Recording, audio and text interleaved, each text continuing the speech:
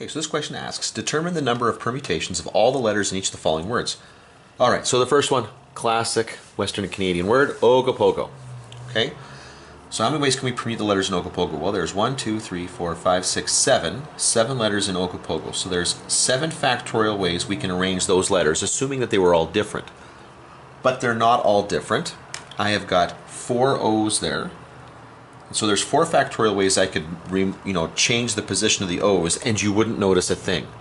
So I'm going to divide out those 4 factorial permutations because they're not changing anything. And there's also 2 G's there. So there's 2 factorial ways you can do that here. And now I'm just kind of getting rid of, again, the different ways you can permute those G's, because if you switch them, it makes no difference. And so altogether, putting that in your calculator, we get 105 different permutations, different unique permutations.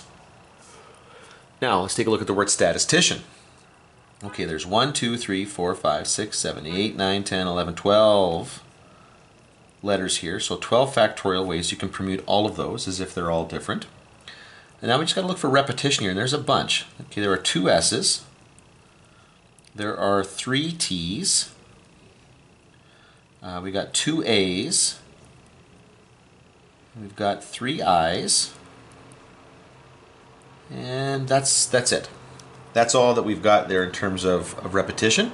So we divide out all the different ways those guys could be organized, and that is going to leave us with 3,326,400 different unique permutations of those letters. Now that's just huge. Now think about that.